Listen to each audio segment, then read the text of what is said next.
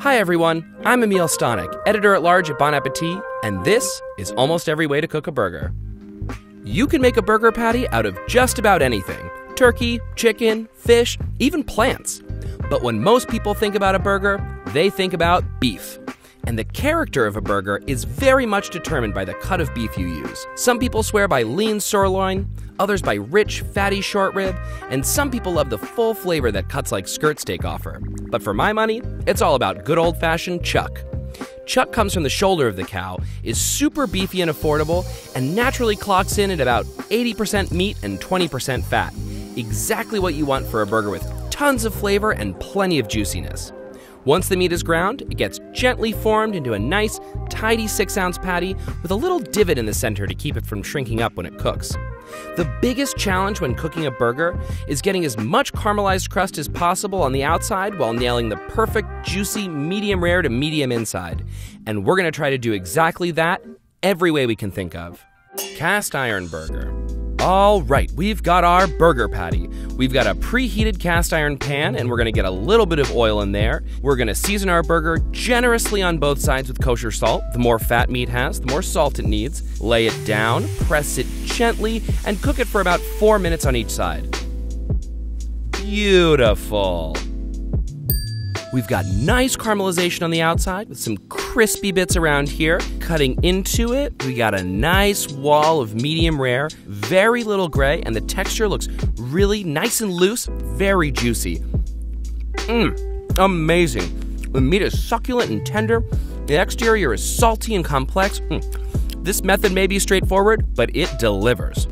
Grill pan burger. So now we're going to use a grill pan, which is just a cast iron pan with ridges that mimic those of a grill.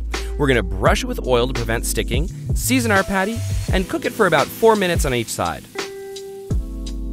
There you go. So you'll notice that the browning is concentrated along these lines where the meat was in contact with the ridges, but the rest is kind of gray. Not enough browning for my taste. The inside looks pretty perfect. I mean, it's tasty, but I'm not sure I see the point in the grill pan when the standard cast iron delivered such better browning. Pre-seasoned burger. You've probably noticed that we've been seasoning the outside of the patty, but not the inside. This time, we're going to try to mix some salt into the ground meat itself. Salt our beef, knead it well to distribute, form our patty, and cook it for 4 minutes aside in this hot cast iron. Let's check it out. Time to try our salt inside burger experiment. It's plenty crispy looking. Cutting it open. Okay, so this is interesting. It definitely cooked less evenly, and you can see how that outer layer is gray and kind of dense looking. That's because the salt actually breaks down proteins in the meat, causing it to stick to itself instead of being loose and tender. Yeah, the texture is much more like a sausage. It's bouncier and less tender. You know, I'm gonna stick to salting the outside of the burgers from now on. Frozen burger. Same patty, but this one's been frozen solid. We're gonna oil the pan, season our burger, and this is gonna cook for more like 7 minutes per side.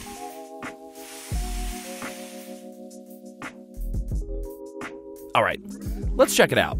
Because this guy spent a bit more time in the pan, we got slightly more color, but nothing too significant. The inside is blushing and beautiful, but a bit more gray than our fresh patty.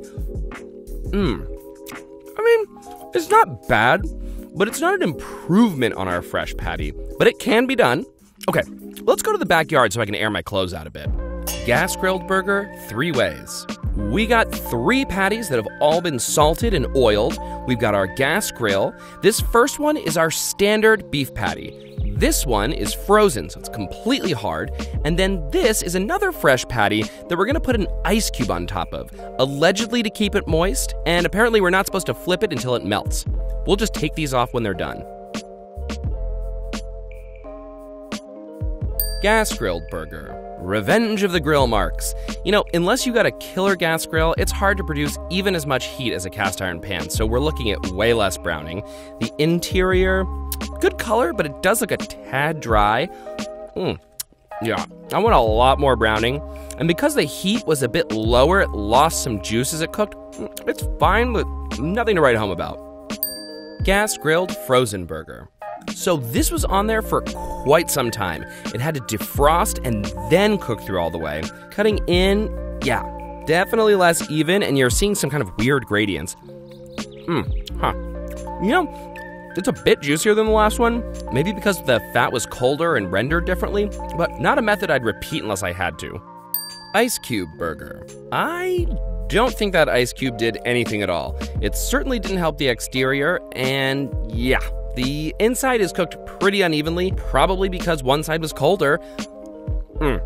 Yeah, I mean, it's fine, but it's certainly not juicier or better in any way. Water does not make food moist, people. Fat does.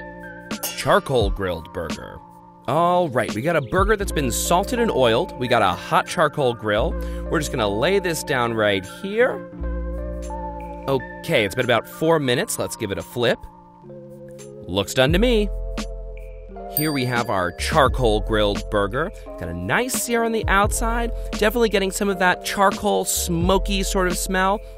Wow, look at that. That's really beautifully cooked. Perfect medium rare, and it's still nice and juicy, you can tell.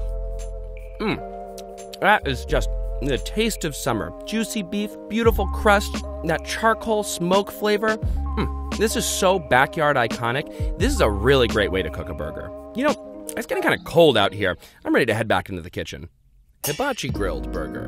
So here we have a hibachi style grill. We're gonna salt our patty and let her rip. It's burning binchotan charcoal, which is special because it burns really, really hot and really cleanly. So we can do this inside, under the hood, without smoking up the place. Voila, hibachi burger. Wow, this smells great. Decent color. I'm pretty impressed with that grill. And the interior, love to see it. Looks pretty perfect. Wow. The flavor is amazing. Could have gotten a little bit more of a crust, but the grill flavor is awesome. As the fat and the juices drip onto the charcoal, they kind of vaporize and perfume the meat in a really delicious way. Yum. Butter seared burger. Back to cast iron, except this time we're gonna grease our pan with a bit of butter. Season the patty, 4 minutes on each side. Should be good to go. Well, it smells buttery and delicious, but we're not seeing great caramelization, probably because of the water content of the butter. The inside, temp looks great, nothing to complain about. You know, I feel like I'm barely tasting the butter at all, and I'm missing that crust. It's not bad, but this didn't add all that much in my opinion. Steamed burger. I swear this is actually a thing. We've got our burger patty, we've got a steamer set in this pot of boiling water. We're just gonna lay it down right here, close the lid, and come back in about 8 minutes. Oh boy, that looks done all right. Definitely not all that appealing looking. Greytown, USA. No direct heat, no browning, and it really shrunk up a bit. The inside looks juicy, but we've got a fat gray ring all around it, probably because it was cooking from all sides at once. The texture isn't awful, but it's weird to eat this much beef with no browning at all. Could be good with a slider patty, but this is pretty unpleasant to me. Toaster burger. Why not, right? Season this guy up, slide it into the toaster, and we'll see what comes out on the other side. Okay, well, it popped. Gonna get it out of there. Oh, God. Okay, just get the chopsticks. Take it out. I'm just gonna turn it upside down. Toaster burger. Wow. Well, we kind of scratched it up a little bit getting it out of the toaster. I'm not enamored of this exterior. I just don't think the heat was quite high enough. With that said, it looks a lot better than some of the burgers we've seen today. The inside actually looks pretty good, I'm not gonna lie. It got to the right temperature, albeit a little rare. Fun fact, the place that claims to have invented the hamburger sandwich, Louie's Lunch in New Haven, Connecticut, uses weird vertical broilers that are not that different from a home toaster. Missing the browning, but it's certainly juicy. Could have been a lot worse for sure. Ironed burger.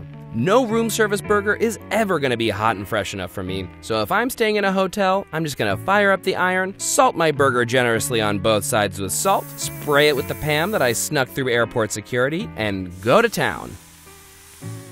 I'm gonna flip it and finish the other side. Wow, okay. Honestly, I'm pretty impressed with what's going on here. The browning is even, almost smash burger level, although I'm a bit concerned about the squishing and moisture loss. The inside, nice! This might be a sleeper hit. That's a damn good burger. It's a bit drier than our standard smash burger, but honestly, it's better than a solid 70% of our methods. This is pretty great. Deep fried burger. We got a deep fryer. We're gonna season this bad boy on both sides and drop it into our fryer set to 350 degrees for about 12 minutes. Ta-da! I'm not impressed by the way this looks. We might have needed higher heat. Cutting into it, the temp isn't awful, but it has that same kind of gray ring all around the way that our steamed burger did, and I think that's because it was totally surrounded by heat. I mean, it's not horrible, but definitely not better than our cast iron burger. Not sure I would pull out the deep fryer for this one. Waffle burger. We had to do it, friends. Burger, salt, hit our waffle iron with some cooking spray, and do the damn thing. There's nothing I want to say. It's just depressing at this point. Oh, wow. Yep, there it is. I mean, it looks kind of cool, to be honest. Decent color at those points of contact, but otherwise pretty pale. Yeah, that's seriously overcooked. We definitely squished the hell out of it, so it lost a lot of moisture. Oh, wow. It tastes like a cafeteria burger. It's so gross. Bad. Rotisserie burger. Okay, we're gonna take this apparatus. We're gonna strap our patty in. Try not to squish it too much. Okay. Get it in there, close the door, and get it spinning. And there's our rotisserie burger. So this is a situation. Looks like we lost quite a bit of juice, but the exterior isn't the worst we've seen today. Getting in there, definitely on the rarer side, really uneven. Definitely way less juicy than our other burgers. It lost a lot of fat while I was spinning. And the outside doesn't have the depth of flavor I'm after. I'll save the rotisserie for chicken, thank you very much. Smash burger. Now for something a little different. We have a slightly smaller wad of ground beef. We've got our nicely seasoned diner griddle. And instead of making a patty, we're just gonna drop it on there and use a spatula to smash it flat. Hit it with salt, flip and season again. And there is our smash burger. The beautiful thing here is just how much caramelization we got on the outside. A beautiful, even layer of crispiness. Check that inside. Still nice and pink, good looking texture, but certainly more cooked than some of the others. Yum. This is definitely a favorite of mine. That exterior flavor is out of control, and it's still plenty juicy and tender. I honestly think this is one of the most foolproof ways to make a delicious burger there is. It's like the platonic ideal of the roadside diner burger. Frozen smash burger. Okay, same thing, but this time we froze our wad of beef for about 15 minutes to get it good and cold, which some people say produces a better smash burger. Squish it good, flip, and let's check it out. Good color here, but not quite as good as our first smash burger, maybe because the meat took longer to heat up. The inside, a bit more rare, not bad looking. Honestly, it's hard to tell the difference. I'd heard that chilling the meat would prevent fat from rendering out, but I'm not buying it. Onion smash burger. Okay, spoiler alert, this is one of my favorite burgers of all time, an homage to a place called White Manna in Hackensack, New Jersey. We're gonna put our beef down, shower it with thinly sliced onions, smash it, season with salt, flip it, more salt, and there it is. Beautiful, even crust, love to see it. What's really interesting is what's going on the other side though. It kind of steamed in the onion juices. God, it smells amazing. The inside looks nice, just like our other smash burgers. So good. It's like a smash burger wearing onion perfume. So much flavor. Heaven. Okay, let's head back outside, shall we? Grilled smash burger. Can we make a smash burger on a grill? We're gonna try. We're gonna smash our ball of beef onto this heated griddle and let it do its thing. Looks good to me. So here we have our al fresco smash burger. Great crispy caramelization on this side, just like our stovetop versions. The inside looks great. Yum. Pretty much exactly what we got indoors, but with better scenery. If I'm cooking burgers on a gas grill, this is definitely my preferred way to do it. Smoked burger. Smoke 'em if you got 'em. We got our burger. We got our smoker. Let's do this thing. Okay then. Not a whole lot of browning going on. It's definitely darkened somewhat, but the temp was too low to get any real browning. Smells smoky though. The inside, well, looks pretty even, but also maybe very rare. Yeah, it's smoky all right. The smidge dried out, and really missing that crust. It probably would have been better if we seared it afterwards or smoked it at a higher temp or something like that. Searzall burger. Okay, we're gonna cook this here patty with a Searzall, which is basically just a fancied up blowtorch. I'm gonna sit down for this one. Get the other side. All right, let's check this out. So the browning is kind of concentrated in a few areas. We've got some charred, burned bits. You know, the Searzall is really more for finishing already cooked things than cooking them through. The inside is pretty raw. Yikes. You know, it's too rare for me. It's cold in the middle. No thanks. Yeah, this seems like a good time to head back into the kitchen. Sous vide burger. Now we're gonna get fancy and sciencey in sous vide burger. We're gonna slide our patty into this bag and then suck all the air out and seal it. Now we're gonna place it in this pot that's fitted with an immersion circulator, which will keep it at a consistent 120 degrees. We're gonna check on this in about 45 minutes. Phase 1 complete. Now we'll cut open our bag, get a little oil into our preheated pan, dry our burger off, and sear it hard on both sides. All right, looks good to go. Here we have our sous vide and seared burger. I'm a little disappointed by how little color we got here, but I was afraid to take it further because the inside was already up to temp. Cutting in, yeah, not loving that. Sous vide cooking is way better for a bigger cut of meat, not a quick cooking one like this. Yeah, totally fine, a little overcooked. Yeah, the payoff just isn't there. Microwaved burger. They're making me do this in case you hadn't guessed. We got a microwave, we got a burger patty, we're gonna season it, transfer it to a plate, pop it in, and cook it for 2.5 minutes. Oh Lord, that's gotta be done. So here is our burger cooked with low-level radiation. It looks really gnarly and clearly lost a lot of its juice. No browning to speak of, and it's a little pink in the middle, but it cooked really unevenly. Let's get this over with. Well, it tastes like beef. It's definitely worse than our steamed burger. Ugh, no reason to cook a burger this way, period. Dehydrated burger. Why do people climb Mount Everest? Because it's there. Season it with salt, open this dehydrator up, get our burger in there, shut it, and we're gonna let it go at 158 degrees for 4.5 hours. Let's check it out. That is something, all right. This looks pretty disturbing. It's very dark, almost like a black bean burger or something like that. Let's take a look at the inside.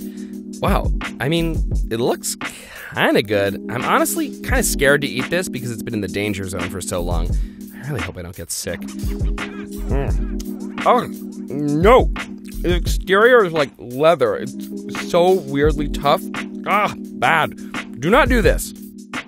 Tartare burger. Okay, we've cooked a lot of burgers at this point, so now we're gonna try not cooking one at all. Here we've got some ground chuck. We're gonna add an egg yolk, some diced onion, some salt, a little olive oil. We're making a very minimal tartare here. Formed into a patty, and there's our tartare burger. Obviously, this is raw, just beef with mix-ins. I'm gonna cut it in half, which is pretty unnecessary. Yep, still raw beef. You know, I love steak tartare, but for some reason, it's kind of daunting on a bun.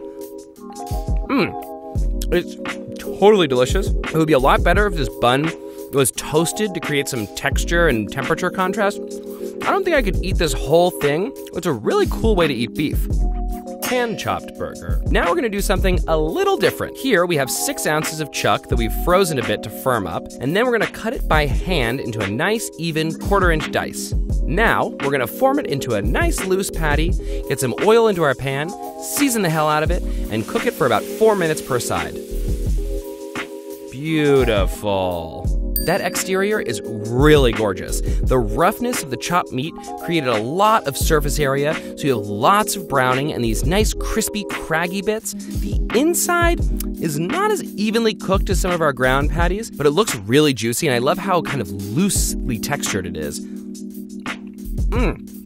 That tastes amazing. So beefy and moist. The texture is so different and fantastic. It just kind of falls apart in your mouth. Definitely labor intensive, but a really cool take on a burger for sure. Mix-in burger, 3 ways. So we've already established that we do not like to mix salt into our burgers, but there are a whole lot of things that people add to burgers that they swear make them better. In this one, we're gonna add some cold cubes of butter. Then we're gonna add some mayo to this one. And this last one is gonna get a few tablespoons of smooth peanut butter. Gosh, this looks gross. Form these into patties, season each one with salt, and get these guys on the heat. All right, let's take a look. Butter burger. I mean, it looks like a nicely caramelized burger, and I think that has to do with the milk solids in the butter rendering out and browning, which is interesting. The interior is nicely cooked, but it seems like there are some pockets where butter used to be. It's good. Juicy, but not juicier than a regular burger, and I think most of the butter just kind of rendered out into the pan. I'd rather put some butter on the bun, honestly. I'm not sure if this is a win. Mayo burger. I'm actually kind of psyched on this because I love mayonnaise on a burger, so maybe I'll like it in it. The texture seems a little bit on the loose side, and we got good color because of the egg and the sugar in the mayo. Cutting in, oddly it looks more well done, even though it cooked for the same amount of time. I don't think it's better than our standard patty. I'm not sure the mayo added anything. I'd much rather just have mayo on the bun. Peanut butter burger.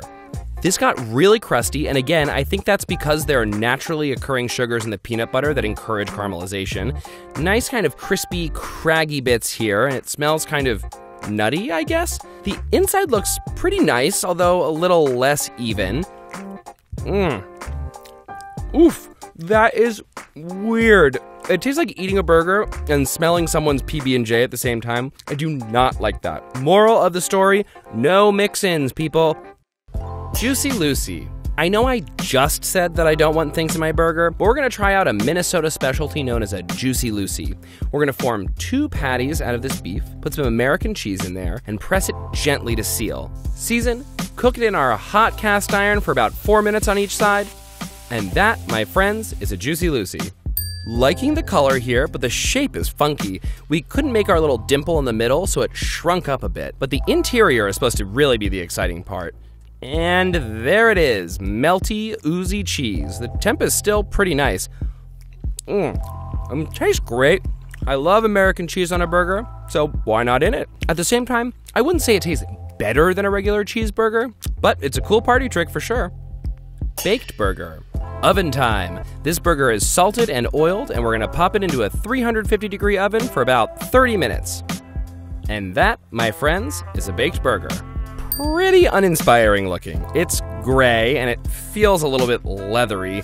The inside, really uneven. You can see that this side got more heat from the sheet pan and this side not so much. Ugh. Honestly, it tastes really similar to our steamed burger. And I hate how the top is almost raw and the bottom is well done. Yuck. Roasted burger. So baked was a bust. Now we're gonna increase the heat and decrease the time. 475 degrees for about 7 minutes. That should do it. Somehow this looks almost less cooked than our baked burger. Again, it's super uneven, way more cooked down here than it is up here. The metal is just such a better conductor of heat than the air is. I'm not excited about this. Yeah. A whole lot of textures going on here, and none of them are good. It's a more exaggerated version of our baked burger. No bueno. Broiled burger. Broiler time. We're gonna put our patty in there for about 6 minutes and see what comes out the other side. Okay, that looks about done. So, a lot of restaurants broil their burgers, but they have much more powerful units. Our home broiler, not so much. Hardly any browning on top, and the bottom ain't much to look at either. The inside actually looks better than our other oven methods, but it definitely shrunk up in a funky way. It's kind of loosey-goosey. Yeah. I'm not into how gray this tastes. Juicy, but seriously lacking in browned burger flavor. You know, this oven doesn't seem to be working too well for us, but why don't we try the Easy Bake Oven Burger? All right, folks, we got a mini burger patty. We got our Easy Bake Oven. It actually feels kind of warm. We're gonna salt it, get it onto this special little tray, and slide it in. And now we're gonna use this ridiculous tool here too. Ew! I mean, ew, but also kind of cute. Obviously, this burger is a little too small for this bun. It's definitely cooked looking, but it's just a little puck of beef, and that underside is very unappealing looking. I mean, it was cooked with a light bulb. The inside actually still has some pink to it, which is a little disturbing. Oof. It tastes like the burgers they served in my middle school cafeteria, with a hint of burning plastic. Nasty. Pan to oven burger. This one's a twofer. We got a hot pan, we're gonna get a little oil in it, season our burger, and then sear it on both sides just to get a crust on it. Then, we're gonna transfer it to this rack and finish it in the oven. Voila! So, it didn't get any new color in the oven, and since we were trying not to overcook the burger on the stove, we pulled it before we got the kind of crust we wanted. The inside looks pretty nicely cooked, a little bit of gray around the edges. It's not bad by any means, but I'm missing that crust, and this wasn't better than if we had just given it another few minutes in the pan. Reverse seared burger. Okay, let's try to do the exact opposite. This burger we oiled and salted, and we're gonna put it into this 350-degree oven for about 20 minutes, just until the inside is rare. Then, we're gonna take it out, and now that it's fully cooked, we're gonna sear it in a hot pan for a minute or so on each side, just to get some color. Reverse seared burger. The exterior here is quite appealing. Browning is a lot easier to achieve when the outside has been given a head start in the oven. And that interior, very pretty, nice and even, hardly any gray at all, and very juicy looking. That's really nice. Much better than our sous vide or our panned oven. That said, it's not markedly better than our pan-seared burger, and it took longer, so I'm not sure I see the point in any of these two-step methods, honestly. You know, I think I'm ready for a little fresh air. Fire pit burger, 3 ways. All right, we've got 3 burgers here. This first one we're gonna put on this preheated lava stone. This one we're gonna put on this rack directly on top of the coals. And this foil-wrapped burger is gonna go right here. We're gonna come back, flip these halfway through, and take them off as they're ready. Lava stone burger. You can tell that lava stone was super heated. Look at that gorgeous browning. That stone provided really direct heat and protection from flare-ups at the same time, which we love. And the inside looks great. A hair overcooked, but that's really my fault.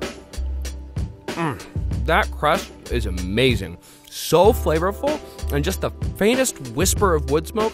I really like this method. Yum. Wood grilled burger. So this one was cooked directly over the coals, and it shows. Very aggressive caramelization, a little charring even, really nice. The inside, it's really pretty, a smidge overcooked again, but that's my bad. Really tasty, big wood smoke energy, yum. A bit less juicy than our lava stone burger, but still excellent. The fire pit is definitely overperforming. Foil packet burger. Well, first things first, we gotta get it open. Damn, this is wrapped up tight. Ooh, yeah, that's not nice. Kind of raw over here. I mean, it just kind of steamed in that packet because there was nowhere for the moisture to go. Let's cut into it. Ooh, yeah. Ugly interior. Very rare over here, more cooked over here. Yeah, no, not a good method. No need to waste good foil to make a bad burger. Yuck. George Foreman burger. The lean, mean, fat-reducing grilling machine. We're gonna season our burger, spray our George Foreman with a little cooking spray, get our patty in, and close it up. All right, let's give it a try. So, we've got some grill marks, reminiscent of our grill pan burger. I'm concerned about how squished it looks, though. The inside, yeah, that's overcooked. Definitely in medium well territory. Yeah, that's pretty dry and grainy. I mean, the promise of the George Foreman grill is that it squishes the fat and juice out of the meat and lets it run off, which is not a good burger make, in my opinion. Miss me with this one. Air fried burger. We got our burger patty, we got our droid thing, salt both sides, brush it with a little bit of oil, open up our weirdo box and flop our burger in. That's gonna cook at 350 degrees for, I don't know, some time. Give it a flip, and there's our air-fried burger. This looks truly awful. The outside just looks desiccated. Cutting it open, well, it's cooked to temperature, but there's definitely some graying around the edges, a product of that ambient, indirect heat. That's not a good burger. I hate that thing. Ugh. Okay, today we cooked a whole lot of burgers a whole lot of ways. What did we learn? Well, at the end of the day, a good burger is one of life's simple pleasures, and as such, our more straightforward methods ended up yielding the best results. No need to make things too complicated. All you need is quality beef, high heat, and maybe a little smoke, and you've got the kind of burger that dreams are made of. Have a favorite way to cook a burger that you didn't see here today? Leave it in the comments.